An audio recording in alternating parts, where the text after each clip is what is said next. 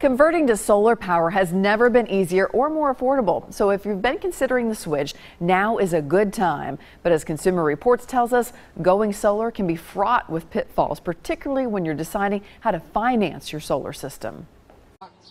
Mike Moore has no regrets about converting to solar power. He leased the panels on his roof for no money down and saves almost $200 a month on his electric bill. But all is not well.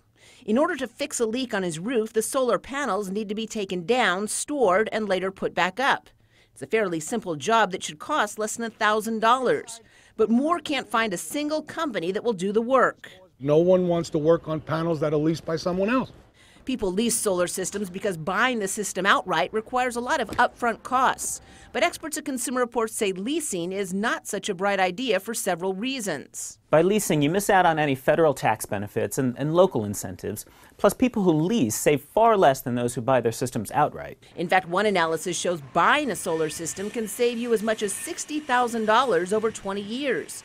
But lease your system and your savings can drop to $20,000 over the same 20 years. Also, many leasing contracts contain something called an escalator clause, which means your payments go up every year, further reducing your savings. If you do buy, expect to pay $15,000 to $20,000 after tax credits, and you'll save 70% to 100% off your current electricity bill.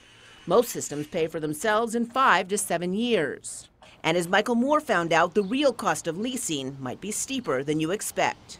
Jennifer Kraus, News Channel 5.